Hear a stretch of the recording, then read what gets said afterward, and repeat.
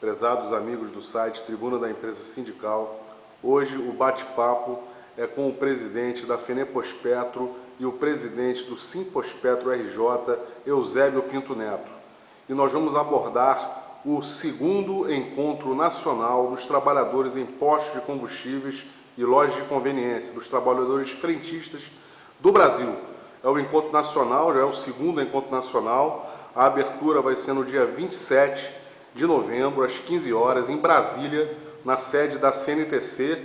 No dia 28 ocorrerá um seminário e no dia 29 vai ser o encerramento com a reunião do Conselho Deliberativo da entidade. Presidente, obrigado pela participação na tribuna.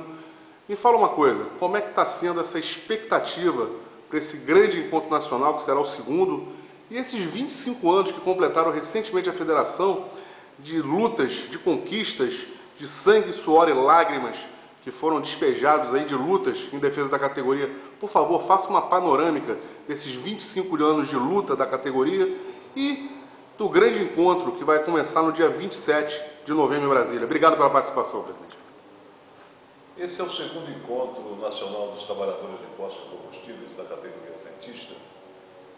E nesses 25 anos de construção da categoria, nós temos esse, digamos assim, privilégio de estarmos ainda vivos e com saúde para presenciar esse momento, porque nós iniciamos toda essa luta no Brasil, né, com a fundação do primeiro sindicato, da federação, enfim, a construção dessa categoria, e agora estamos realizando esse segundo encontro em um momento, de certa forma, até oportuno, porque estamos vivendo um momento de grande transformação no mundo do trabalho, quando nós temos aí essa lei aí que veio a trazer aí grandes prejuízos para o trabalhador, e a gente tem muito o que discutir e também muito o que aprender, né? Porque juntos nós temos que construir uma saída para dar a volta por cima, porque esse projeto de lei, ele trouxe grandes prejuízos para o trabalhador em geral, principalmente para a categoria de comércio e serviços, que é onde nós estamos incluídos. Então, eu espero desse encontro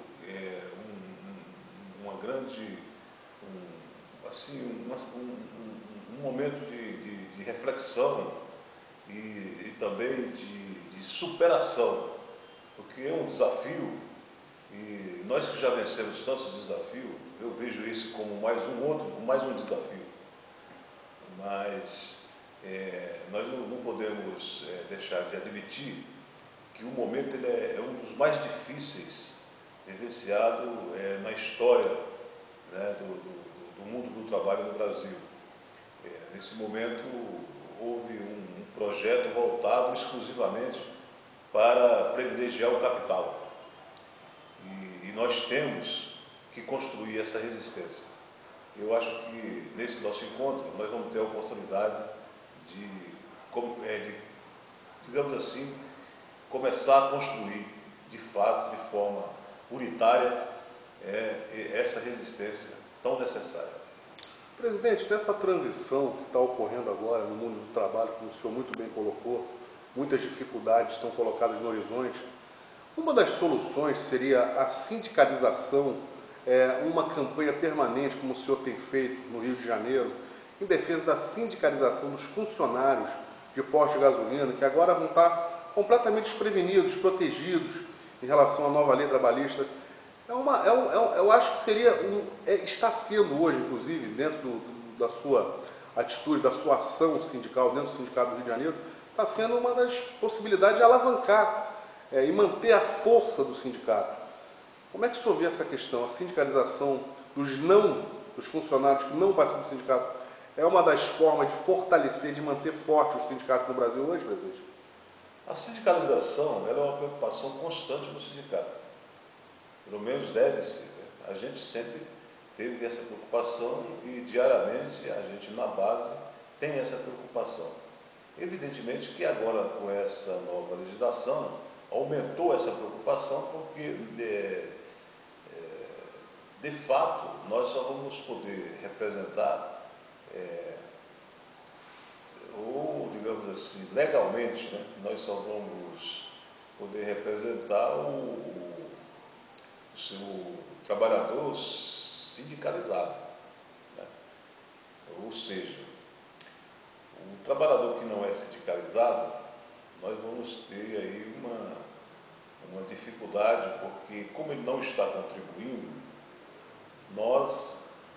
como que nós vamos, digamos assim, representar esse trabalhador, atender ele no sindicato, se ele não está contribuindo com o sindicato, né? Isso aí, na realidade, essa lei, na realidade, faz com que você só represente aquele que é sócio. E isso traz um grande conflito para nós. Por quê? Porque na lei ainda a gente continua representando a categoria. E é o que nós queremos, evidentemente, porque a nossa representação é por categoria.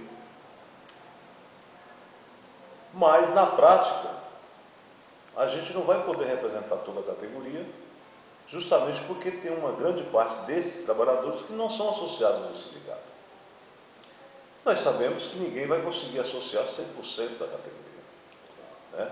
Pois a média da associação no Brasil gira em torno de 15% a 20%. E como que vamos fazer com esses outros trabalhadores que não são associados? Então eu acredito que ainda haverá algumas mudanças nessa lei, justamente para que venha a corrigir, entendeu? Esse tipo de controvérsia que existe atualmente nessa lei. Ora, presidente, nós sabemos que o corpo jurídico da federação é muito atuante. E as federações nacionais, constitucionalmente, são as entidades sindicais que têm direito de entrar no STF com ações de inconstitucionalidade. Recentemente, vocês, a FENEPOSPETRO, o senhor presidente, corpo jurídico, entrou com uma ADI no STF questionando a nova lei trabalhista. Como é que o senhor vê essa questão? Muitas entidades, muitas federações, já são 5 atualmente, já entraram. Isso vai forçar? Isso tem condições? Esse embate jurídico tem condições de reverter essa situação, presidente?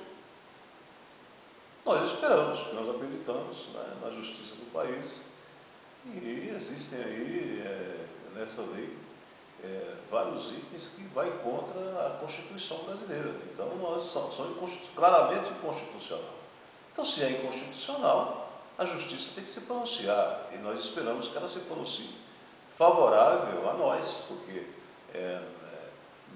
não se pode, num Estado democrático de direito, né, a gente admitir que o Estado, através de seus representantes, desrespeitem, né, a nossa Carta Magna, que é a Constituição, porque senão, como é que nós vamos poder acreditar na nossa democracia?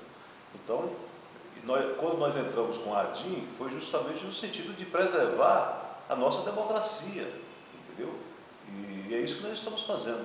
Nós estamos preservando o Estado democrático de direito e o processo legal. Correto.